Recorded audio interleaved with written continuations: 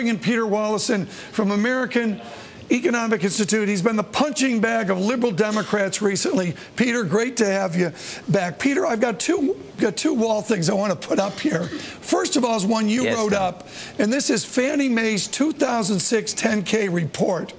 And this is by you. These strategies include entering into some purchase and securitization transactions with lower expected economic returns than our typical transactions. And that was this pushback with Joe. Okay, so Peter Wallison, that was actual language at the top of the boom by Fannie Mae, wasn't it?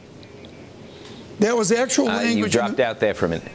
Yes, this was exactly, Tom, what they said in their 10K in 2006, and what they admitted there, which is basically what I've been saying all along, is that they were required by the affordable housing requirements of the government to make loans that were not going to be profitable to them, and which, in fact, were going to cause losses. That was what caused the financial crisis. Is what Fannie Mae and Freddie Mac were forced to do by government policy. On a weighting basis, this is critical, Peter Wallison, are you saying the entire crisis was triggered by this, or was this just an important element within the set of issues?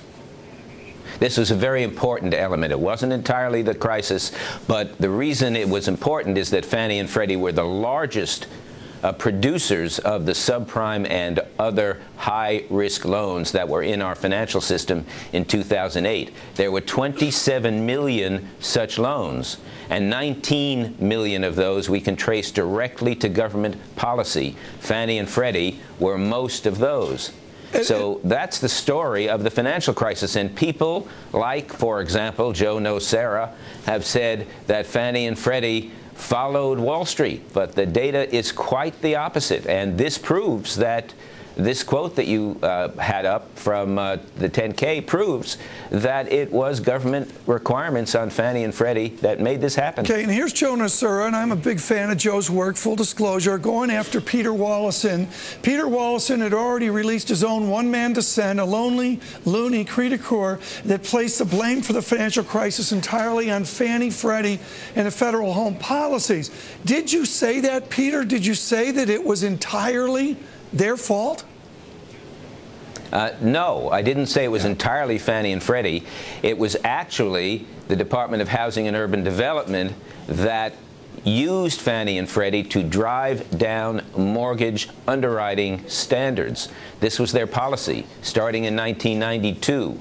And they used the affordable housing requirements to do that, so that by 2008, 27 million, half of all mortgages in the United States, were subprime or otherwise weak. This is the story. And anyone else who wants to defend the government can do so if they want, but they're not going to be able to do it with any data, because the data is in my dissent. And it shows unequivocally that it was the government's responsibility. And I thought it was important, folks, to bring this up, to walk through this with Peter Wallison, this idea, this nuance of not so much who's to blame, but the idea of getting to a constructive resolution of what occurred, much of it weighted upon government policy. Peter Wallison, let's bring up a chart here which shows how Fannie Freddie has disappeared. And I just entitled the chart, folks, suddenly. I hope I spelled it right today. Fannie Mae outstanding mortgage debt off a cliff, and it all went over to the government. Peter Wallison, where are we right now, and how much our government owns of this disaster from Fannie and Freddie? The regulator of Fannie and Freddie has made an estimate, and they're suggesting that when it's all over, the losses will be between $221 billion and $363 billion on the taxpayer's credit card. I think that's a little optimistic, in fact. I think that the losses will be greater than that. They all depend very much on what happens with housing prices from this point on, and the overhang is tremendous. We still haven't seen the bottom yet, so I think the losses will be even greater. Elian, bring up a case show. The worst. Yeah, go ahead, Peter. Please go ahead. I was going to say the worst loss, of course, is what it did to our financial system, what it did to cause a recession and the unemployment that we have today. And then, of course, we have the Dodd-Frank Act, which was adopted by Congress last year, and that will make it much more difficult, I believe, for us to have a quick recovery. Within that recovery and within what we do with Fannie, and my reading, folks, is $400 billion plus on a lot of this. This is from various different investment firms that are estimating out. What would you like to see the government do now? What would be politically reasonable to do right now, Peter Wallison? Actually, we are moving into a position where I think we can have a reasonable outcome here. Last week, the Obama administration said that if we could return to a completely private financial system for mortgages. And that is something that I and several others here at the American Enterprise Institute, and I know many Republicans in Congress, support. So I think there is a basis here for us to return to a private system of mortgage finance, leaving out Fannie and Freddie, reducing and eliminating Fannie and Freddie over time, and replacing a government-backed system which has cost the American taxpayers a fortune over the last 25 years. Just eliminate that system entirely and use high-quality mortgages, prime mortgages, as the way we run our housing finance system. Peter, 30 seconds. I think we have a possibility of success here. Peter, just 30 seconds here. What this really comes down to is we're looking for a free lunch, aren't we? Oh, sure. Well, everyone wants to get into a government-subsidized program. They think that they're getting a benefit from this, but as taxpayers, they're not getting a benefit. After a number of years, the losses come home to roost. And that's simply because the government never gets paid for the risks it takes, Tom. Well, you look at what's going on, and we got to move on. Here's a chart on foreclosures. You mentioned this earlier, Peter, that we've gummed it up a little bit with Dodd-Frank. How bad have we gummed up the foreclosure process?